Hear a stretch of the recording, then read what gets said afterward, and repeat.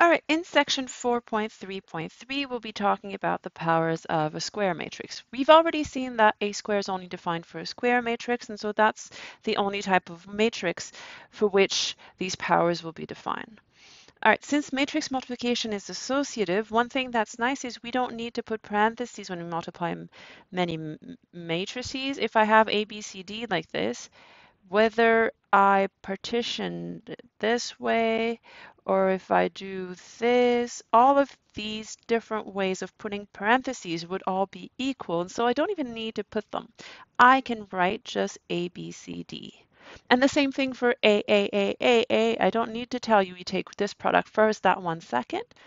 And so because of this associativity of matrix multiplication, I am able to define powers of matrices. All right, so if A is a square matrix and R is a non-negative integer, the nth power of A is, well, if A, A, A, so if R is bigger than 0, then all you have to do is put A R times next to each other, so you multiply R times. If R is 0, A to the 0, well, if you think of it, if I have a number like this, we use 1 because 1's the identity of the multiplication on real numbers. And so here we'll be using the identity matrix for our A to the 0 because that's our multiplicative identity. All right, so let's try some of them.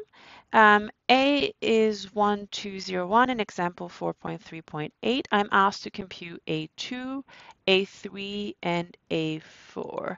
So let's start with A2.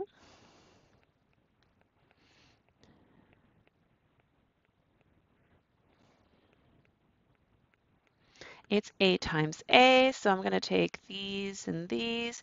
I'll get 1, I'll get 2 plus 2, I get 4, I get 0, I get 1.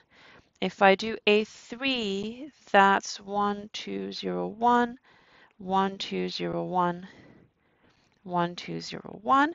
I can take whichever product I want first, but notice that I've already computed A squared, so this part right here I already know, so I'm going to replace it right away by 1, 4, 0, 1, 1, 2, 0, 1, and so that will give me 1, 6, 0, 1.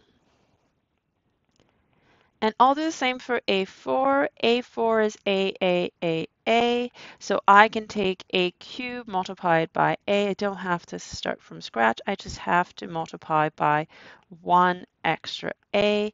And so I get 1, I get 2 plus 6, I get 0, and I get 1. All right, so that's it. Now in B, I'm asked to give a formula for AN. I'm not asked to prove it, so it's a bit informal. For A is A1. So for n equals 1, you get 2. For n equals 2, you get 4. For 3, you get 6. For 4, you get 8. It looks like AN would have, well, the first part here is common to all, and then it looks like this one is 2 times n. All right, so that would be my guess for a formula. I could prove it using induction if you've seen induction in another class. All right, in this specific case of a matrix A, I was able to find a formula for AN pretty easily, but for more complicated matrices A, this is an advanced problem. You could learn it if you wanted to, if you took a second linear course, either here or at university. So you can learn a method to find formulas for AN. All right, so one thing that we learned in this example, and you could see it right here at play, one thing that we learned is that if you take AR and AS, that's the same as AR plus S, and AR to the S, that's ARS. All right, this is the same thing that you have for real numbers. Let me prove it, not because I find it especially enlightening for matrices, but it shows you why it's true for real numbers, and it shows you that it wasn't a hard identity there, and it's not a hard identity here. So if I want to write what this is, Well, I need to put A next to itself, R time, and then I need to do the same thing,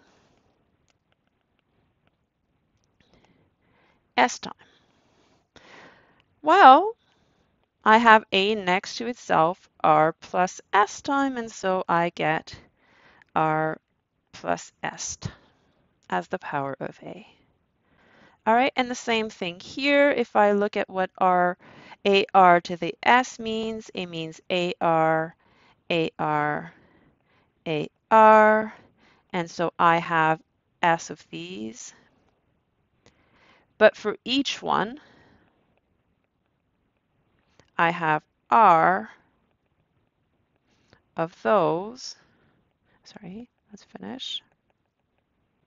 And so I have S blocks here, S blocks, and then for each block, I have R.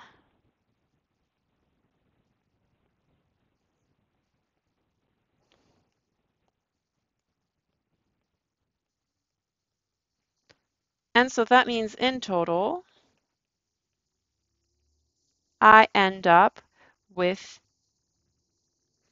R times S of A. And so that's why this is ARS. The proof doesn't use the fact that A is a matrix. It would be the exact same proof if I had a small a and I was thinking of just real numbers.